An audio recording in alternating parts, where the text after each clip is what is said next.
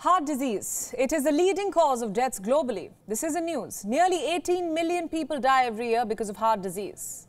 Early detection could help prevent this, of course, but until now, there was no way to do so.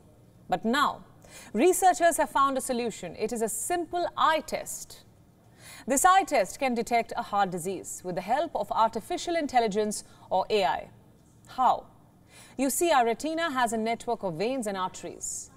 These could provide early indications of heart disease. In fact, the width of these blood vessels could be used to predict heart disease. So researchers have developed a fully automated AI-enabled algorithm. It is called the QUATS, or the quantitative analysis of retinal vessels topology and size.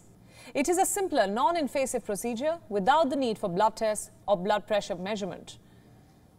QUATS was also compared to the current framework, one which is used to predict the risk of heart disease.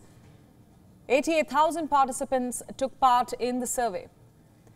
QUATS predicted 5% more cases of stroke among UK men. As for women in the UK, it predicted 8% more cases.